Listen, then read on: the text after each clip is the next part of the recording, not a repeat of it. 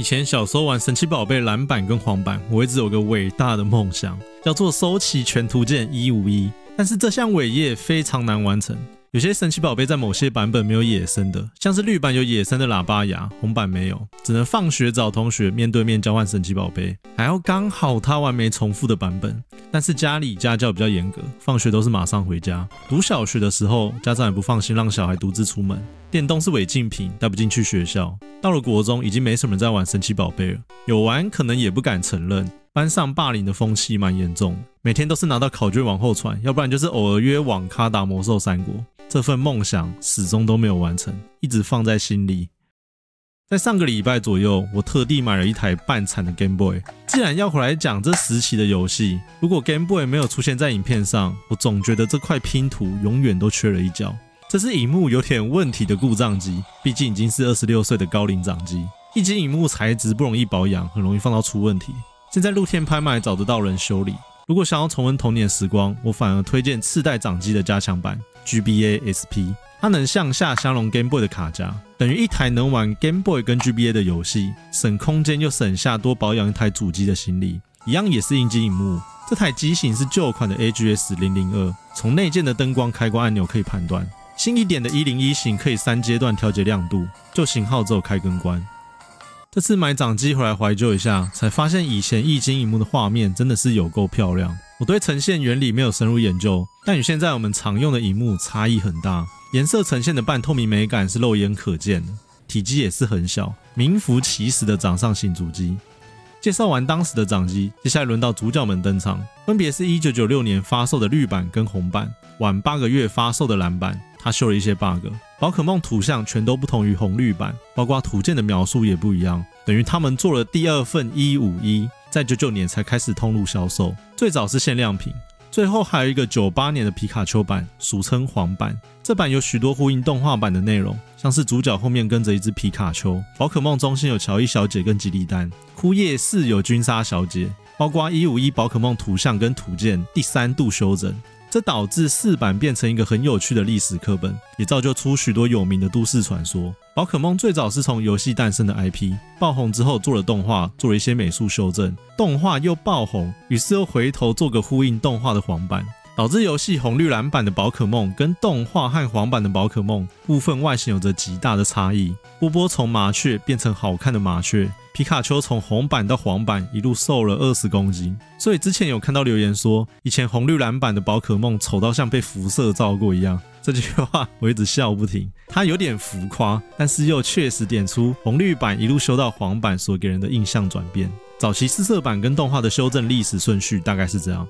这次为了完成4个版本都要151，我准备2台 GBSP， 这台白色是跟信借来的，上面充满战士的痕迹，还残留一点阿努比斯的毒气，搭配一条2代的传输线，2台是用来解决通信交换问题。还有 NGC 搭载 Game Boy Player， 由于主机画面是色差输出源，所以颜色呈现会跟掌机的硬机萤幕有些误差，截取画面颜色必定偏向饱满。我决定从黄版来启程我的151之旅，它是让我成为皮黑大将军的起点。从黄版卡夹插入主机，打开电源的那一刻起，眼前每分每秒都会看见皮卡丘的身影，回想起小时候的我也是多么的喜欢皮卡丘，完全无法讨厌它可爱的外表，最后还会对着萤幕放电，在等你按下任何一颗按钮跟它互动。你怎么能不爱？开启新游戏，大木博士简单介绍宝可梦的生物跟世界，接下来要帮主角取名字。黄版为了呼应动画，名字有预设小智跟小茂的日文。我小时候以为他们就是小智跟小茂，即使这边的小智看起来哪里怪怪的。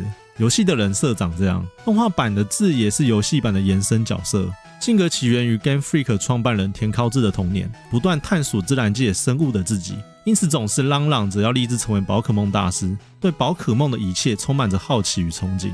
小智与 Red 直到精英版才能清楚辨别为2个不同角色，也就是白银山这场经典最终战。对话框显示这位传奇训练家名为 Red， 终结他到底是小智还是 Red 的圣战。有日本网友做了更深入的历史追溯，连结放在详细资讯里。劲敌后来人设名确定为青绿，我原本要帮他取这个名字，但是我已经玩过了，也知道他接下来要干嘛，所以我把他取名为鸡巴浪。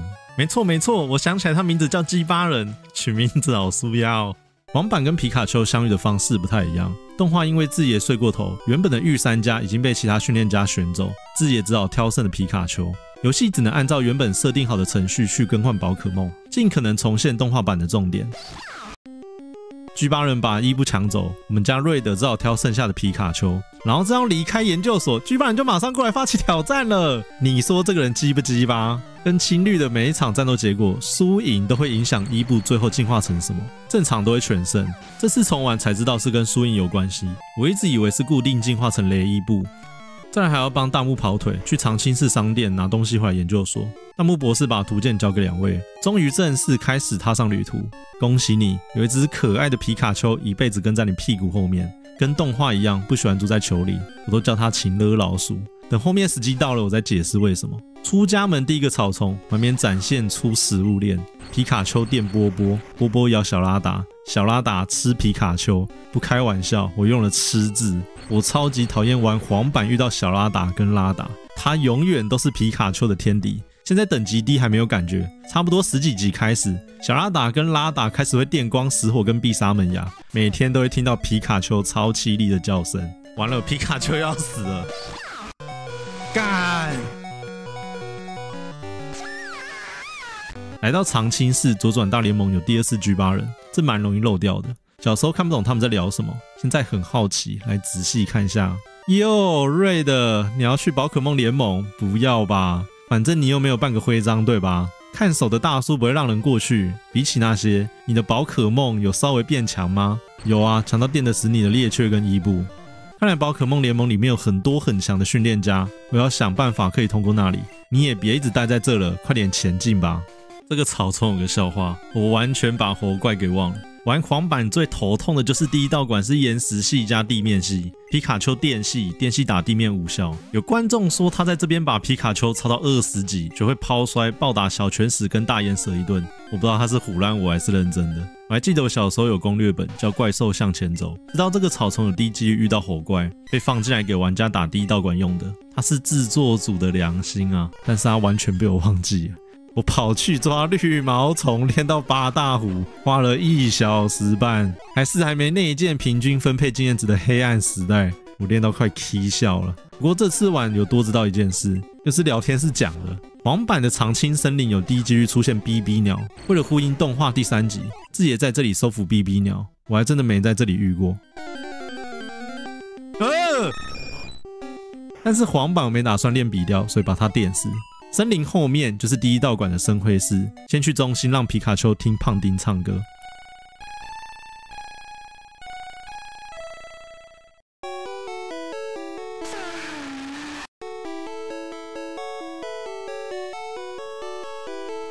这里是黄版容易卡关的地方，小刚放了一个暗桩在这里。你是宝可梦神奇宝贝训练家对吧？你要找那个叫小刚的哦，来我带你去。为什么会有这么鸡婆人？道馆里面有一位很搞笑的训练家，台词比 VR 快打的结成金还呛。你想要挑战小刚的话，你还找1万光年类。结果他只有9级的地鼠跟9级的穿山甲，输了还吐槽自己1万光年不是时间，是距离。神经病。再来打小刚，黄版有些馆主的服装有配合动画做更动，像小刚有把衣服穿好，红绿蓝版只是用双手遮住奶头。小拳石跟大岩蛇都是岩加地面系，皮卡丘因为属性问题打不到地面，所以黄版才会安排野生的猴怪。8大虎也可以靠他的念力，馆主都会有个需要特别注意的技能，像小刚的忍耐是2回合期间无法攻击，第3回合奉还2回合的总伤害乘2。在下集的红版我会介绍一个精彩对策，请大家拭目以待。黄版用念力轻松碾过，生会4结束，准备穿越月剑山到华兰市。初代的洞窟难度都不算低，主要是太长了，走太深又没掌控好体力，很容易全灭掉钱。然后皮卡丘的问题开始浮现了，本作反派是火箭队，5成以上队员都会带小拉达或拉达，然后就是满满的电光石火。不要再干！皮卡丘天生体质比脆迪苏还要脆，攻击跟特殊也不高，不论是电击还是电光石火，都要打小拉达2次才会死。然后为了这只老鼠，又要重走一遍月剑山。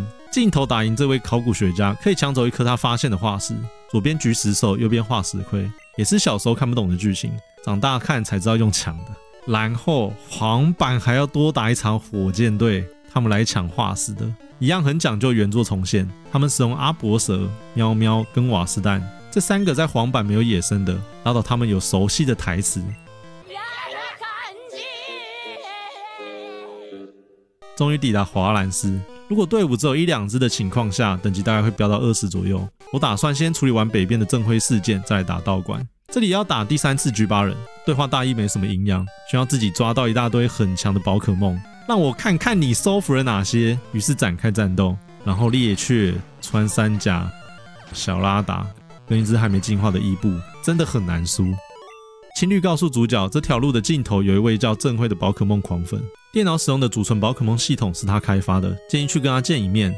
经过有名的5连战人王桥，尽头第6位送一颗卖5000块的黄金球，可以靠无限战败洗到99颗，是能在以后的游乐场发挥用处。3D 龙要20万，训练家全扫完大概接近有30万，剩下只能靠刷4天王子赚钱。第6位乔装成一般训练家，拉拢路人成为火箭团的一员，一直说来啦，进来妹，来啦，超烦。左上角是黄版专属剧情，训练家自认不擅长培养宝可梦，觉得小火龙继续落下去很可怜，所以决定让给主角。在动画第11集是训练家嫌小火龙太弱，把它放在外面淋雨，没有悉心照顾，最后拒绝回到原本主人身边，让智爷收服。接下来是右边镜头小屋的正辉事件，里面有个会说话的宝可梦，其实是正辉的研究失败，导致自己跟尼多利诺合体，需要主角操作电脑帮他复原。皮卡丘的反应超级经典。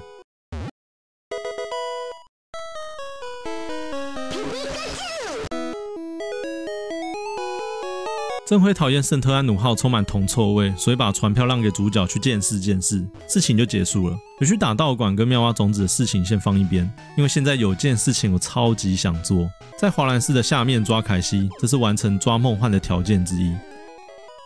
这位训练家是启动 bug 的选择之一，往下走一格被他发现之前暂停猛按，使用瞬间移动后飞一天回到中心，再去北边找这位阿迪亚，他有17级的呆呆兽，他的特殊能力值符合遇见梦幻的条件。再走到切换地图点，就会发生选单自动被打开的灵异事件，把选单关掉就会发生奇妙的事。梦幻出现了，这方法是传闻2003年被玩家发现的 bug， 根据来自哪里已经无从考究，能在不伤害卡夹的情况下靠 bug 抓取梦幻的手段之一，4色版都能用。我小时候超想在4色版上面玩到梦幻，虽然在 Let's Go 跟重置真传已经玩过了，但是童年遗憾完全不一样。之前在网络看到方法，就想着总有一天一定要试试看，现在终于有机会完成这个遗憾，梦幻直接纳入主力队伍。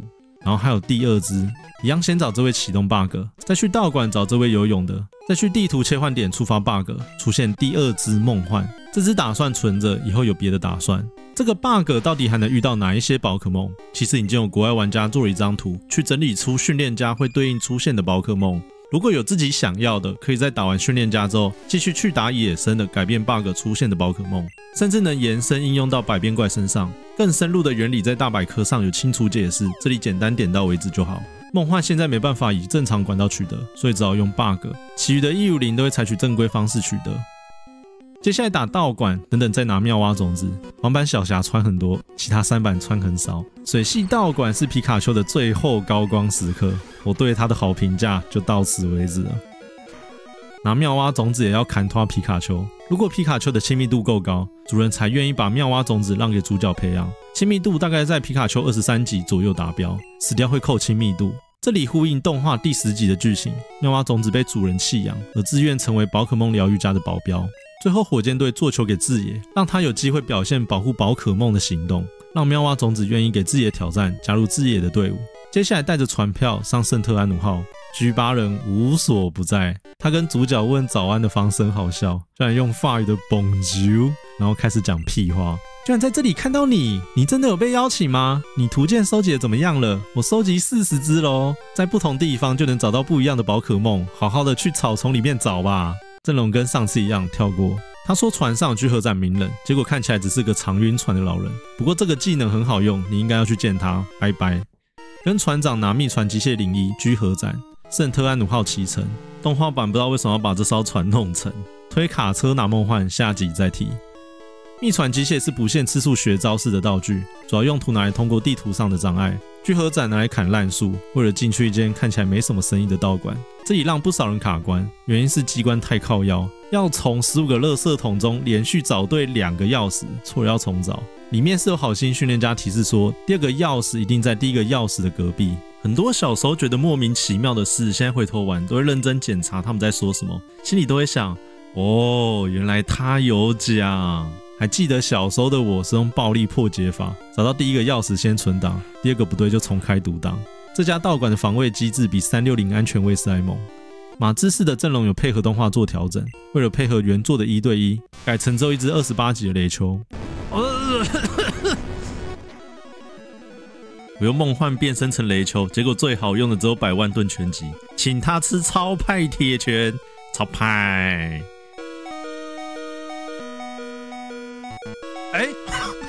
没打到，换我再一拳。哇，是在靠啥啊？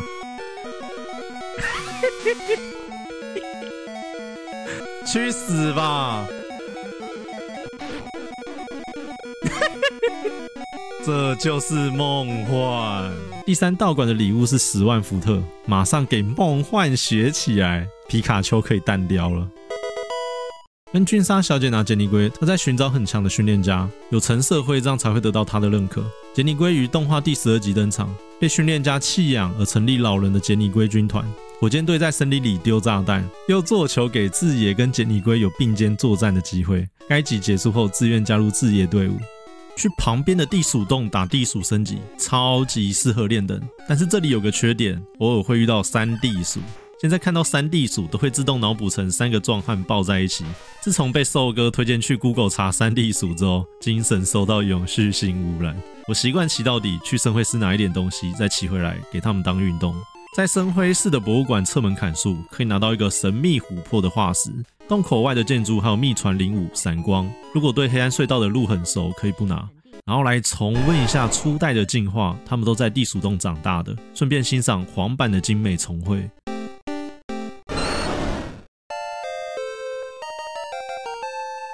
来最左边俱乐部拿脚踏车兑换券，顺便看皮神对皮皮发情，枯叶市的事情就做完了。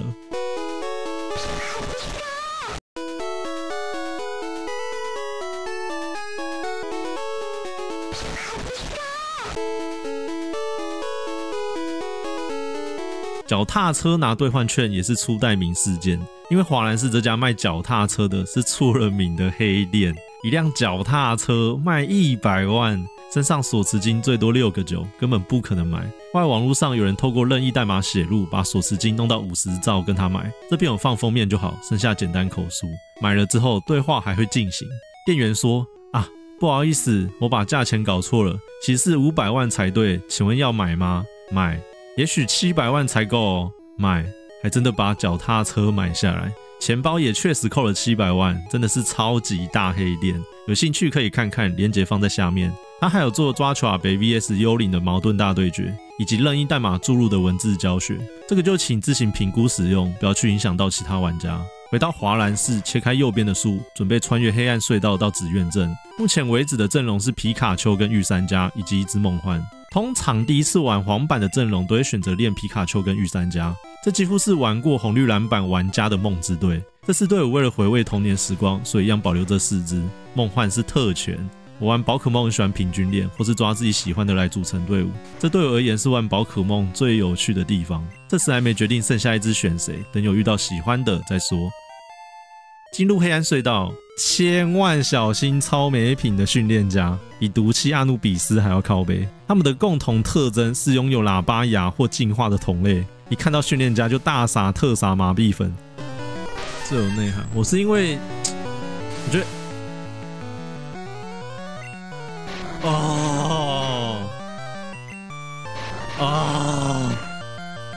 宝可梦被撒中麻痹粉，可以先叫救护车了。麻痹会速度减半，等于被捆绑绑到死。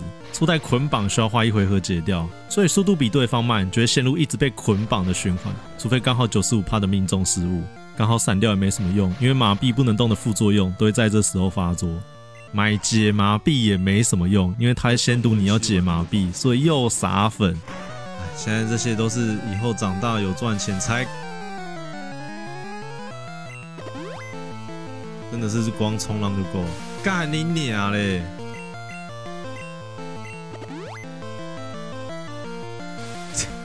整个电脑都是他的人，怎么跟他斗？总而言之，我超级讨厌遇到用喇叭哑的训练家。穿过黑暗隧道，接着来到鼎鼎有名的紫苑镇。有一次在这里吃饭，挂着给大家听音乐，但是感觉以后出门会被砍爆的耶。紫苑镇不能干嘛？先往左一路冲到第四道馆的玉虹市，这是全游戏功能最齐全的城市。百货公司有卖进化石，顶楼有饮料贩卖机，通常会买2罐水，选项2跟3的汽水、果汁各一，给旁边的小女孩解渴，可以换到极冻光线、岩崩跟三角攻击，这3个都是初代很强的招式。多买1罐水是为了收买隔壁金黄市的守卫。小时候第一款玩篮板被他卡超久，那时还没有攻略本，超讨厌他。现在才知道他是2四洞洞到2四洞洞的辛苦烧。金黄市是连结华兰市、枯叶市、玉虹市跟紫苑镇的中央城市。先来这边只是为了去超能力阿北的家，直接拿29号的精神妨碍。超能力系的最强招式，我宣布梦幻成为要你命3000，皮卡丘可以淡掉了。回到刚刚的玉虹市，还有很多地方没去。贩卖机隔壁大楼 Game Freak 的办公室，编剧对玩家说：“你看，丽佳很棒，对吧？还有小霞也不错，纳兹也很好，真的都很棒。”里面这位应该是制作人田尻智的化身。他告诉玩家，如果完成图鉴了，请记得来找他。除此之外，没有太有趣的对话。顶楼送一支伊布，我以为旁边这位会说要好好培养之类的，结果不是。他把所知道的 Game Boy 知识写在黑板上，意思就是要玩家进化伊布，买通讯线找玩家交换补齐图鉴。对桌上的伊布毫无感情。然后左边先拿秘传02飞天，可以任意飞到去过的城市，以及游乐场下面的建筑物拿代币盒，可以玩游乐场。但我推荐直接用钱买比较快。玉虹市能做的事情就这些。聊天室告状第4道馆外面有个阿伯一直偷看，他说道馆里面都是女孩子耶，嘿嘿。草系道馆交给火恐龙纵火，满满的经验包，从28级喷到32级。丽佳在红绿蓝版的王牌是29级的霸王花，王版呼应动画改为32级的臭臭花。招牌技超级吸取，因为电脑知道效果不佳，改丢龙解翼，威力一样40。超级吸取比较没机会看到，属性克到就没问题的道馆。接下来从游乐场进攻火箭队基地，这位看海报的火箭队是猪队友，打输就会自爆这里有火箭队基地的讯息，他要赶快去跟老大联络，结果往右边没东西的地方走，海报上找到隐藏按钮，火箭队的基地就这样被发现了。于是一人血洗反派组织的传奇开始了。这个基地最好笑的就是脱台前地板，他们怎么没有半个队员抗议上班还要踩这种白痴地板？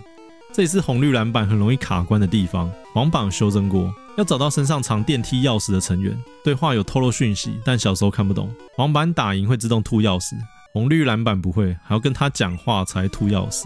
小时候被卡超久，印象很深刻。再来打板木老大，他还很好心的在后面柜子偷藏个好伤药，搞不好其实是个暖男。板木老大意图使用世界各地的宝可梦，透过不良方式来赚钱。反派总是会讲完自己的阴谋，接着打人，然后乖乖成为主角的经验包。25级大岩蛇跟铁甲犀牛送经验给妙蛙草，猫老大交给梦幻处理。因为后期地图火系会比较难练，所以我把经验值集中在35级的火恐龙身上。情勒老鼠还算有在栽培，26级卡密龟28，妙蛙草25。梦幻经验需求最低，加上打击面太广，练他的顺位摆在最后。被打倒的板木老大向主角发表一下败北感言：你很用心的培育宝可梦，这样的小孩很难理解我的想法吧？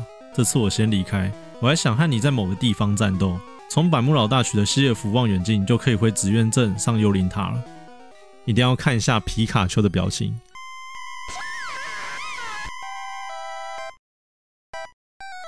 这边路人对话也是很惆怅，我忘不掉皮皮死掉的事情，一想起来就想哭。为什么我的卡蒂狗会死掉？大家都会来这边安葬宝可梦。关于初代的都市传说先不多谈，影片已经过长了。第44 G8 人在这，他这次讲话很幽默。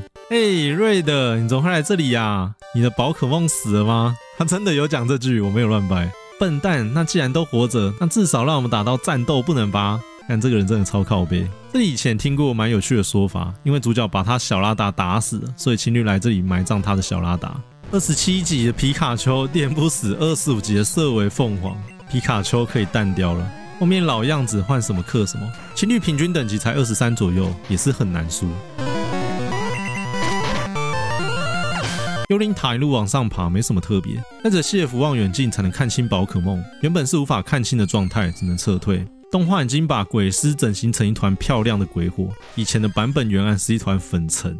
上塔顶前还有一段插曲，有幽灵发出叫人离开的声音，真面目是嘎啦嘎啦，丢球一定躲开，只能把他打倒。结果是卡拉卡拉妈妈的怨灵，得知灵魂似乎已往天国安详。据说原本嘎啦嘎啦是被火箭队害死，这里的火箭队指的是组织，但可惜我没有找到这段对话。楼上还有珍贵的火箭队要打，之前玉虹市那次来阻止 Red， 这次是第3次登场。他们严格上不算是绑架一位老头子，但是嫌他非常吵，要帮老头子能打倒他们。阿伯神跟瓦斯蛋都已经进化了，下一次就是最后一次登场，虽然有点烦，但心情有点珍惜跟他们的对战。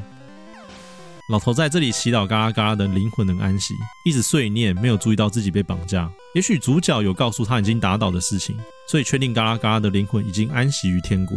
事件落幕，报答救命之恩，送给主角本代最强道具宝可梦之笛，这是可以在战斗中无限解除睡眠状态的道具。去吹醒躺在玉虹市左边的卡比兽，被他挡住前往浅红市的路。一轮游戏只有2只，一定要抓一只，另一只在枯叶市的右边，这只挡住拿最强钓竿的去路，在这边的下面。刚到浅红市，左下角有一块鸟区，很适合给皮卡丘练功。原本想说恶补一下等级，结果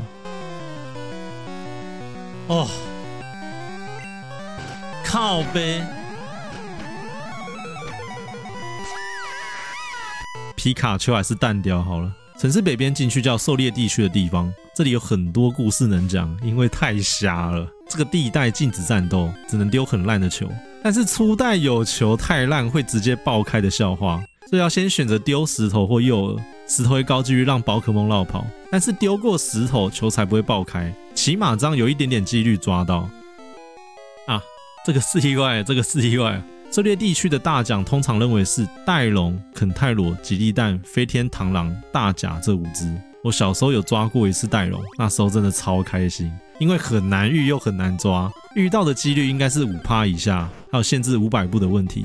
遇不遇得到已经是个问题，遇到之后还有问题，还要丢石头摸彩，没跑还要再丢球，那个球真的超烂，烂到跟夜市里的渔网一样。如果有数学大师愿意计算遭遇加石头加抓到的几率，欢迎在底下留言公开数据。最好笑的是，玩家都知道超难抓，结果动画第35集，智爷在这边随便抓到30只肯泰罗。我还记得我一直对电视说屁咧屁咧，游戏跟动画版的温度差真的超级好笑，这是实际玩过的人都有的共同回忆。可惜这集在日本以外是被禁播的，动画版园长直接拿枪对着智爷的头，为了保护他的朋友迷你龙被抓走。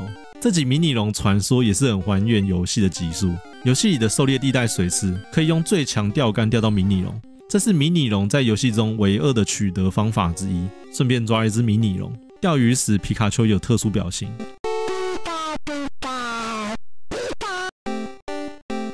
总而言之，原本狩猎地区就只是个来拿秘传03冲浪跟秘传04怪力的地方，根本不会期待抓到什么稀有宝可梦，顶多抓到蛋蛋补图鉴就不错了。结果黄版这次玩得超开心，满街的带龙，然后还真的抓到一只。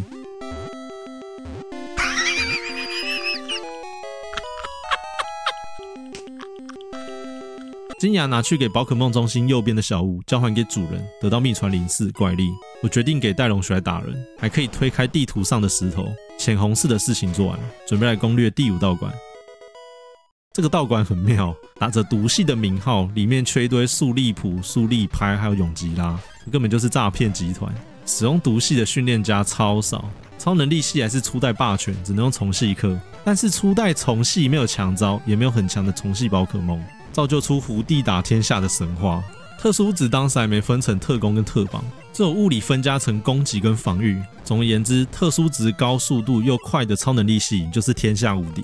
这边经验全包给梦幻，从31打到35。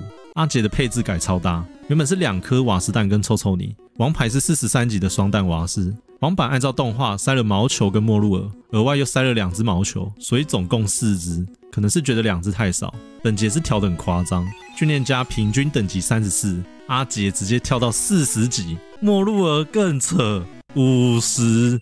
末路尔50能学会超暴力的精神妨碍，什么馆主招牌技、特毒早就丢一边了。这就像是哈利手上多一把枪一样。听我说，Red精神妨碍更好用啊！梦幻被吸血吸爆，用喷火龙收尾。接下来去第6道馆的金黄市完成最烦的事情，打败占据西尔弗公司的火箭队才能打道馆，然后有整整11楼的人要打，我都习惯全打，因为缺钱缺经验，直接打到板木老大，队员会全消失。黄版的经验需求比另外3版更高，我今天选择给皮卡丘、喷火龙、戴龙，其他3只能在冠军之路平安长大，我就不太会把训练家的经验给他们赚走。终于可以来讲讲这只皮卡丘，它是怎么升到31的，我也不知道。玩过我都知道皮卡丘有多薄。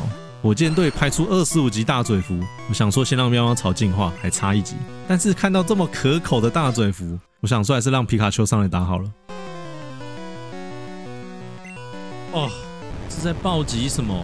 结果被咬一口就头破血流，然后10万伏特还电不死。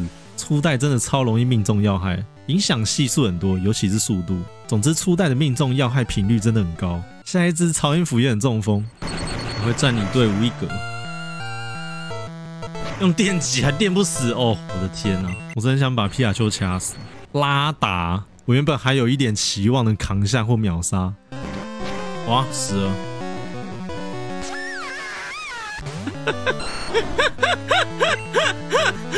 就因为他，我还要抱回中心，再爬回来一趟，我真的后来受不了了，直接先回真心镇往下冲浪，大家去垫一垫水系，看能升到多少。吉利蛋，要刚那只那个马咪龟哦，我快要中风。皮卡丘真的很烂，种族值只有320，320是什么概念？它的能力总和跟可达鸭一样高啊！现在的我是一个讲究种族值跟个体值的训练家。重点是这只皮卡丘还不能进化，跟动画一样不想使用雷之石。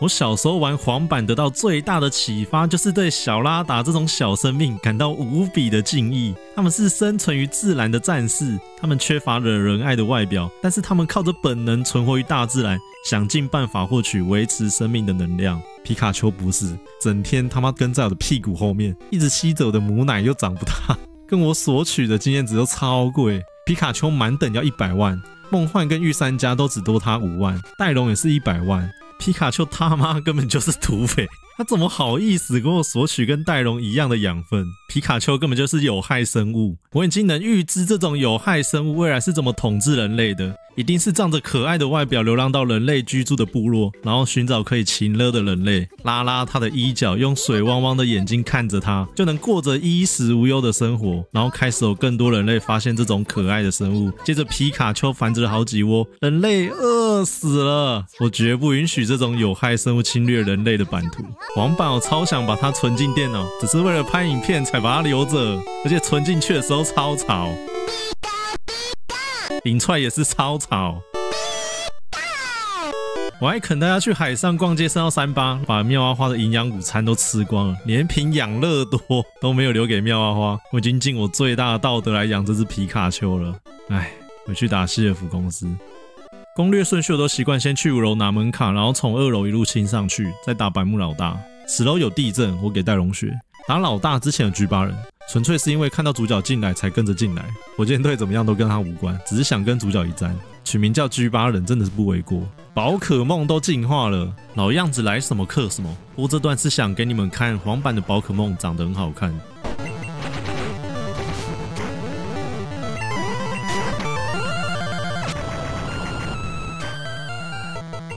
败北感言是几句废话，只要看图鉴就能知道哪些宝可梦很强，怎么进化的。觉得领悟这些的自己是个天才，他去挑战联盟的4天王，把他们一个一个打倒，决定成为世界最强的训练家。你也加油，拜拜。最后一句有好一点，旁边员工会给一只成龙，向主角表达救命之恩。成龙是头脑聪明的宝可梦，被关在西尔弗公司持续受到研究，交给有心培养的训练家对他更好。成人会更高兴。他很会游泳，你可以坐在他的身上前往大海。对话大意上是这样。再来打最后一次火箭队，防止主角打扰老大重要的对谈。最后一次退场有一点特别，多了一句：“那我们照以往一样吧。”老大正在跟社长谈工作，告诫主角不要插手大人的世界，不然会让你好看。然后我用梦幻、戴龙、妙蛙花、水箭龟给他好看。败北感言大意如下：只好放弃占据西尔弗公司，火箭队是不灭的。Red 全部的宝可梦都是为了火箭队的存在，可别忘了这件事。那我就离开了。社长感谢主角帮他度过危机，于是把大师球送给主角，并自豪介绍这颗是到处都买不到的秘密式作品大师球，无论如何都能抓到宝可梦。告诉主角请偷偷使用，把抓到的宝可梦给他看。感觉社长蛮怕主角泄露公司机密。接下来可以挑战金黄市的格斗跟超能力道馆。格斗道馆因为隔壁太强，没被选为正式道馆。这里是飞行系跟超能力系的经验包，我选择给喷火龙练，目标在4天王之前练到46级学喷射火焰。初代小火龙真的很可怜，9级学火花，然后中间学瞪眼、愤怒这种垃圾招，33才学会好用的劈开，然后直到46才有喷射火焰，在那之前只能整天小火温组。然后红绿蓝版的喷火龙也是笑话，喷火龙是火系加飞行系的宝可梦，它长这样却不能学飞天，后来黄版才让喷火龙可以学飞天，真的超神奇。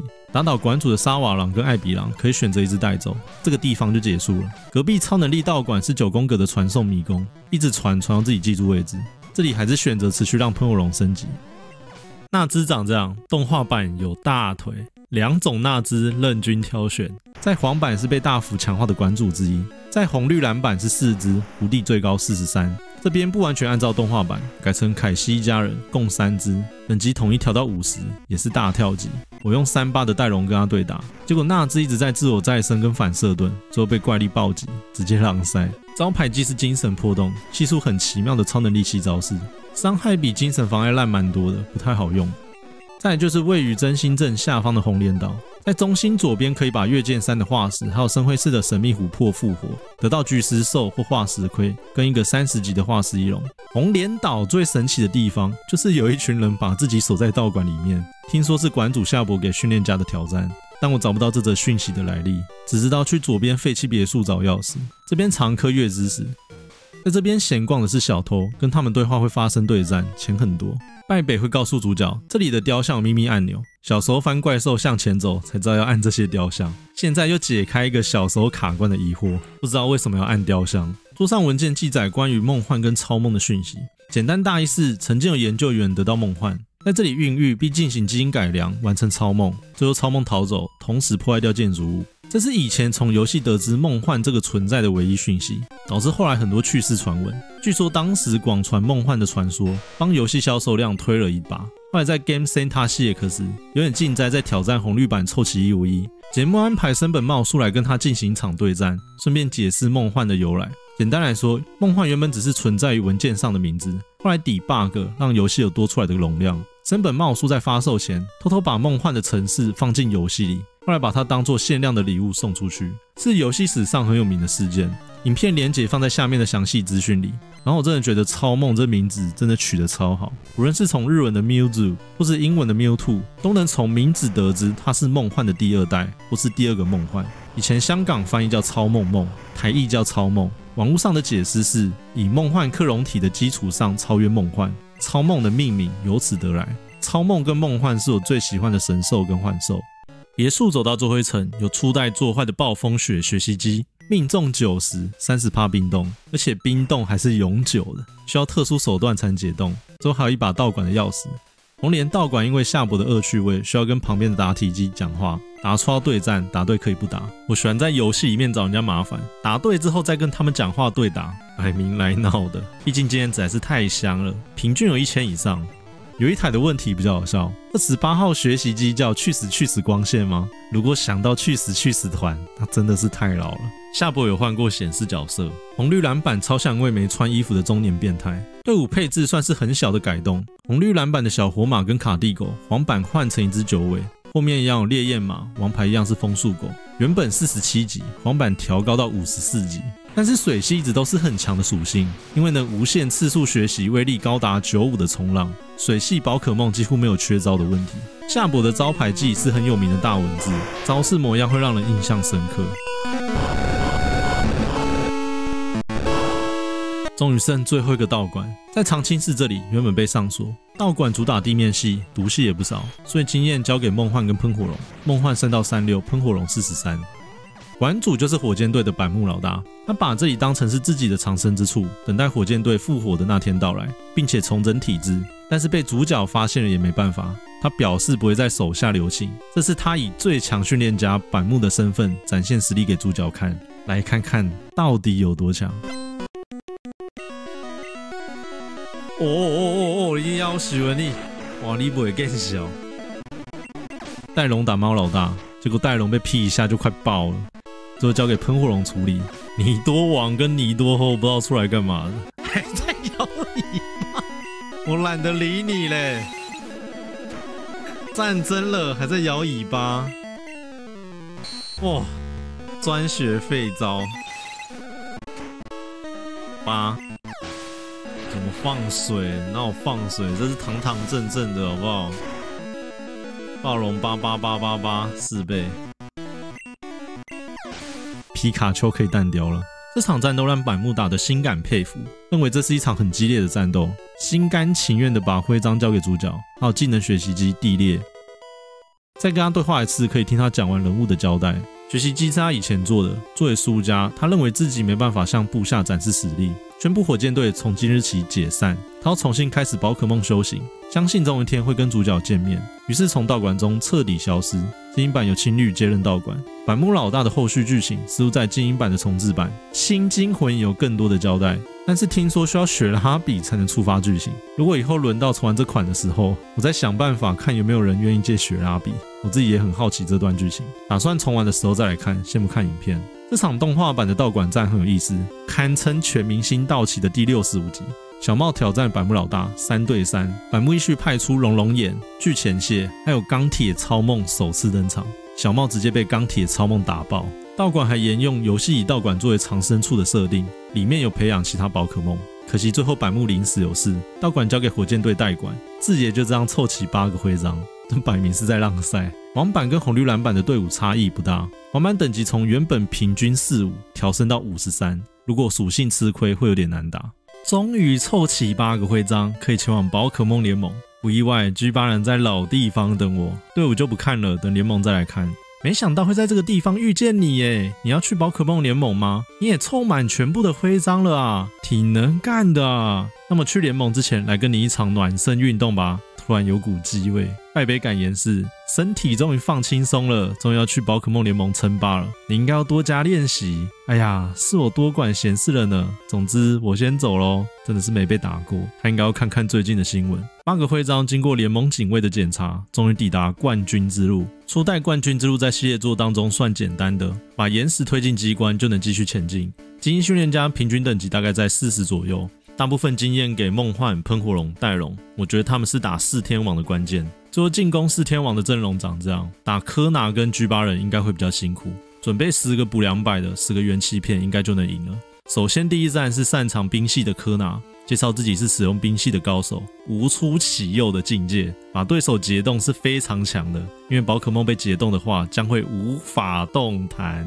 然后请自行想象一阵解析的狂妄笑声。那么做好觉悟了吗？四色版的4天王都使用相同宝可梦，但黄版的配招有改强一点。我打算用梦幻一路电到底，皮卡丘大概被吐一口就挂了，特殊值才59左右，梦幻108。结果最大的敌人永远都是站在敌方的命中要害。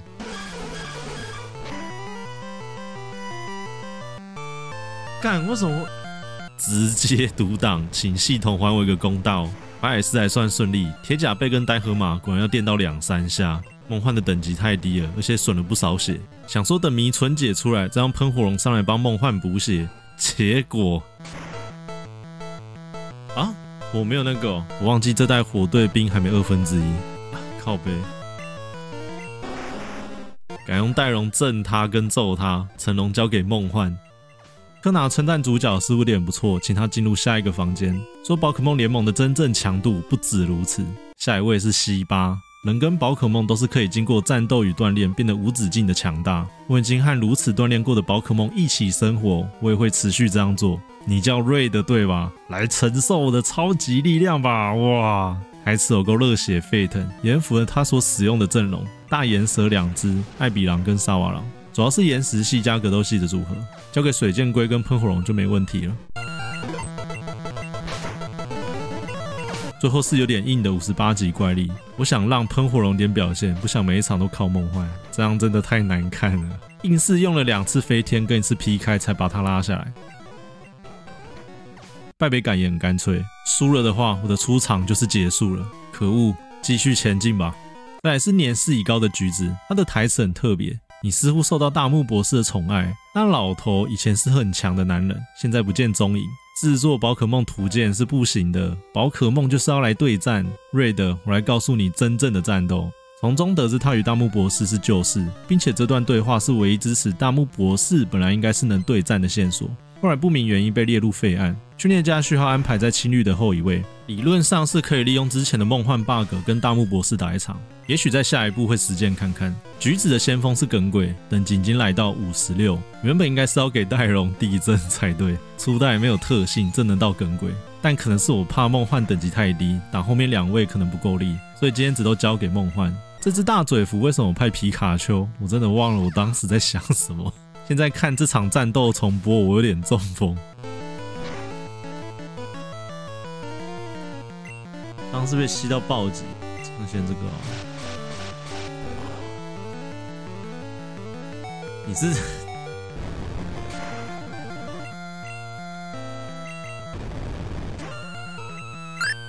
他妈再补就再打，再补啊，再补啊！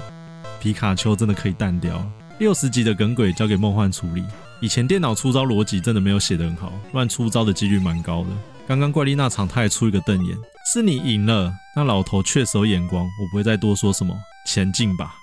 最后是改兽王阿杜，精英版真的改得超夸张，虽然初代都是合法的。你是瑞的对吧？我是4天王的大将，龙之使者阿杜。你知道的吧，龙是神圣的传说生物，很难捕捉，但好好培育的话是天下第一强的，身体很结实，小手段的攻击是没用的。接下来差不多要开始了，还是你想现在夹着尾巴逃跑了？瑞的打过阿杜都知道第一招带电系，我带一只来搞笑的皮卡丘。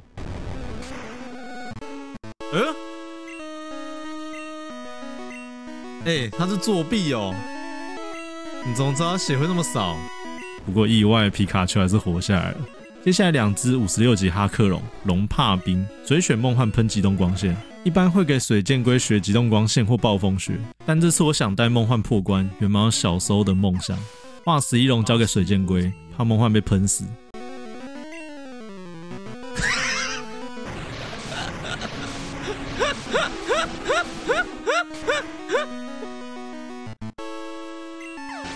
最后是阿杜的王牌62级快龙，但是初代快龙真的很弱。龙系最强的招叫龙之怒，伤害固定40。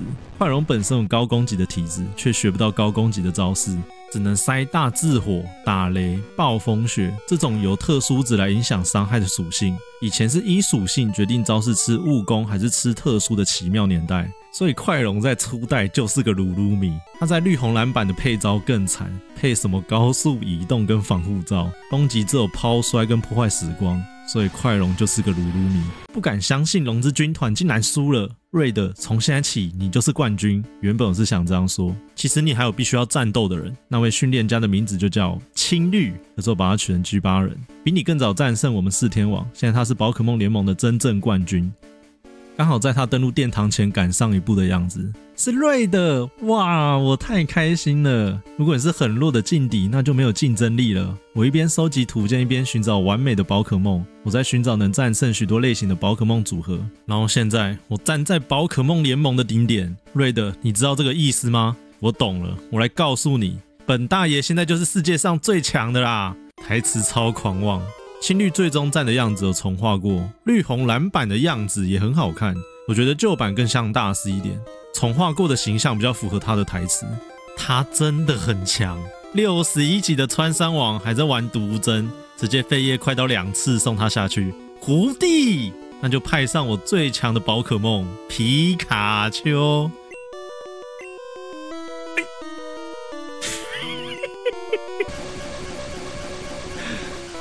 皮卡丘说再见。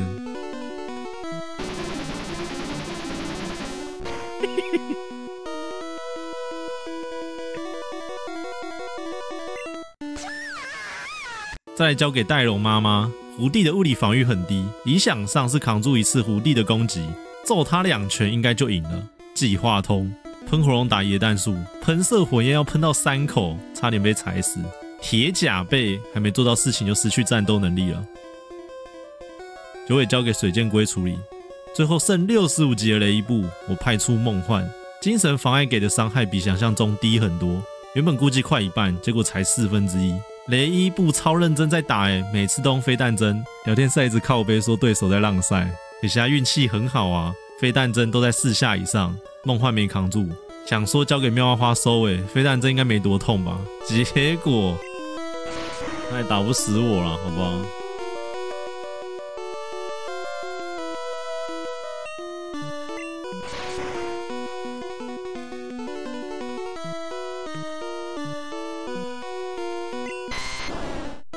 这种回速攻击有2下保底，妙蛙花爆了，只好牺牲一只复活梦幻，最后终于击败青绿。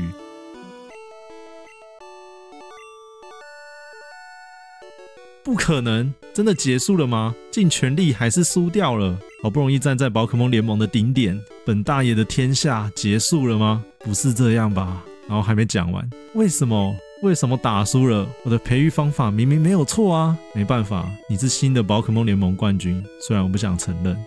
大木博士跑过来见缝插针，你终于赢了，制霸宝可梦联盟，我打从心底恭喜你。刚开始领皮卡丘跟拿着图鉴出发时，你与那时相比已经成长许多。不对 ，Red， 你已经成为大人了。然后换变念书家。我听说你赢了4天王，赶快飞过来，结果走到这边你就输了。青绿，你知道为什么你会输吗？你已经忘记对宝可梦们的爱情与信賴，这样的你再怎么努力都不会站上顶点，真的是超级墙头草加超级干话。还好我赢了。大木博士最后还有话要讲，瑞德，制霸联盟不是凭靠一个人达成的，你很清楚，你与宝可梦的绝妙搭配让我很佩服。那么瑞德，跟我来吧。恭喜你，瑞德，这里是经历历届训练家的带领下所活跃的宝可梦们，授予荣耀并永远记录的楼层。宝可梦训练家在此带着喜悦并记录，这里是称为殿堂的地方。瑞德，你经过激烈的战斗，最后能成为冠军，真的太棒了！在这里登记你的宝可梦跟名字吧。宝可梦四色版的游戏主轴到此画下句点，读取记录还有一些事情可做。三色鸟跟超梦还没抓，火焰鸟躲在冠军之路里面。抓到他，一定要让他升到51，血瞪眼。这是让火焰鸟成为初代三色鸟的最大笑柄。后来被推测可能是程式员打错一个10位数的代码，导致喷射火焰误植成瞪眼，但在蓝版跟黄版始终都没得到修正，不知道是忘了修还是故意不修。红莲岛王又游泳抵达双子岛，还要推2颗石头解决急流的问题，才能游到极冻鸟的面前。他被认为是三神鸟里面最强的，51级学到暴风雪。第2世代之后有下修命中率跟冻结问题。再来是华兰市右边进黑暗隧道之前，有条水路能抵达无人发电厂，尽头有一只闪电鸟。51级学打没什么问题，还会飞行系超稀有的专着，实力也称得上是神鸟级别。最后的华兰洞窟在这，很好发现，破关前被人挡着，里面充满各式各样的宝可梦，等级在50级到65级之间。这里会让我联想到超梦的逆袭，小时候我会自动把这里带进剧场版，虽然剧场版的地名已经彻底否决我的儿时幻想，但小时候总是喜欢这种一厢情愿的幻想。超梦在最里面等着玩家。大师球一般都选择用在这，但我这个人比较鸡巴一点，从小到现在一直以为初代的冰洞是几回合会被解开的。那当然就要体验一下对着超梦狂砸的快感啊，比一球超人好看多了，对不对？说去游乐场花20万换一只 3D 龙，黄版的进度就此告一段落。不过黄版还有最想玩却还没玩过的传说——冲浪皮卡丘，这个在下一集会用给大家看。以及4个版本都凑齐151也是。这集原本是打算做20分钟左右而已，结果经过很多天的思考跟文案修改，最终还是决定做50分的完全流程。黄版对我来说实在有太多游戏跟动画的回忆了，然后它又是26年前的老游戏，可能以后会越来越少人去回头玩它，所以如果有人突然对初代有兴趣，我会期望他能从影片尽量看到游戏的全貌。这部的构想跟目标是这样子，希望这部影片有参考价值，老戏值得一再以各种形式储存在网络上去保存它的历史，也发现长大跟小时候玩的心态真的差很多，做成一些玩梗，产生一些共鸣，希望大家喜欢。我是 TG， 下一集将会彻底结束4色版的151之旅，影片重点放在完成4版的151，以及另外3版我都用了不一样的队伍去重温攻略游戏的乐趣。感谢你的观看，我们下次见。